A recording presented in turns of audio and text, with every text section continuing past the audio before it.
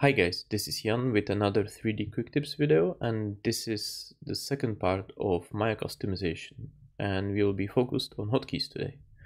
So let's start. Let's go to Windows, Settings and Preferences, and Hotkey Editor. Maya comes with tons of hotkeys already built in. You can browse those by switching the category into menu items. You can go through the menus and you see all the shortcuts in here, or I will give you a list of all the shortcuts into the video description. But today we want to focus on the customization. At the end of the video I will show you some shortcuts I use, and they are not that well known though. Let's go to hotkey set and let's duplicate it to create our own, because Maya default is locked. And our new set will be built on top of the Maya, so we are not actually overriding the Maya ones until we choose to override them.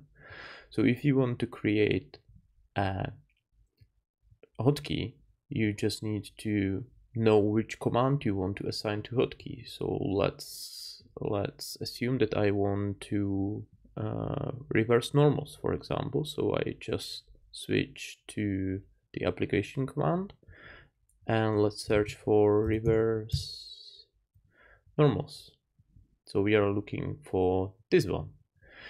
In here you can see which keys are already assigned. If you press Ctrl, Command or Shift, you will see those switching, so you see which are assigned. You cannot click the button, so you can't find which is assigned to this key, which is pretty annoying.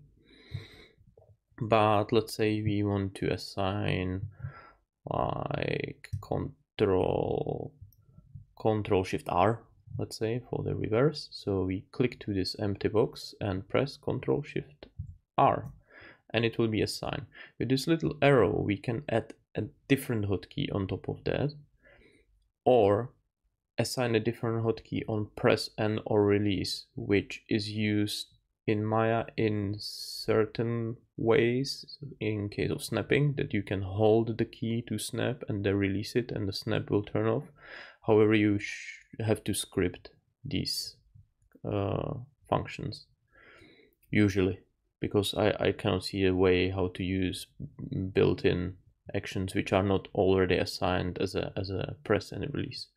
So we have our hotkey already assigned. We save that hotkey, which will be saved in our preset folder, and we can just test it. So it was Shift Control R, and obviously works. So that's one way. That's the standard Maya way. If you want to delete that shortcut, you just double tap and clear the text. If you want to check which command is assigned to the hotkey, just switch search by to a hotkey and search bar desired hotkey. So for example W, which is for certain commands based on where you actually are in the UI.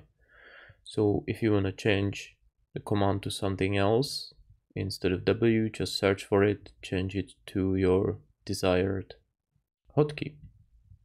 And the last part are runtime commands. The runtime command is empty right now because we don't have any. The runtime command is the command which doesn't exist in Maya by default, but it's created when Maya is starting, so it's usually a custom script or whatever.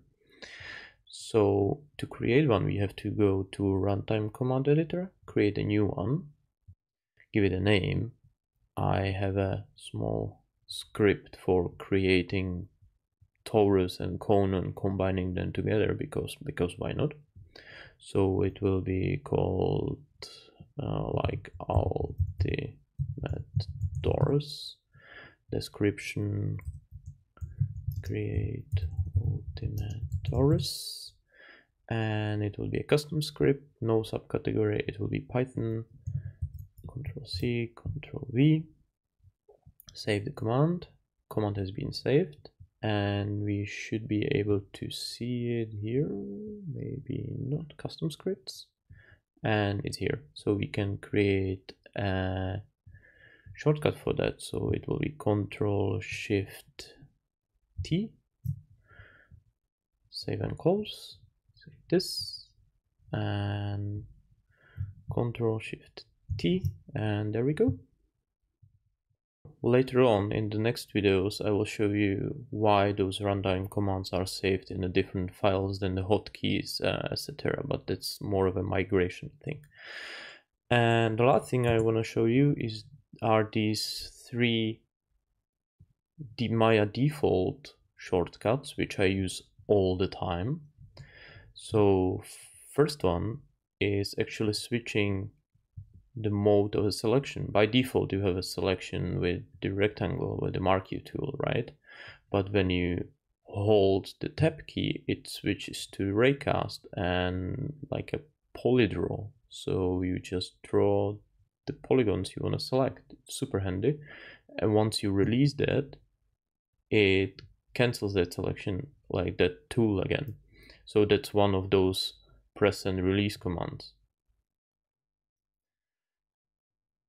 The second one would be probably a must for every Maya user, and that's a G key, that's repeat last. So when I select like an edge over here, let's zoom in a little bit and go to marking menu and do the edge ring split, and I want to repeat the same action here, just press the G key here, G key, G key. It's just repeating the last command, G key. I use it all the time, just all the time. And the last thing is actually deleting the history, which you probably know is just in edit, delete by type history. And the shortcut is Alt, Shift, and D, and it will delete the history. Super fast, super quick. You don't have to go to menus or create a shelf button. So it's Alt, Shift, D. So these are my three kind of favorite, not usually known Maya default hotkeys. Thank you for watching, guys. If you like this video, don't forget to subscribe because there is more coming. There is a video about marking menus and how to make a custom ones, which is a super powerful tool in Maya. So stay tuned. Thank you very much for your attention and see you soon.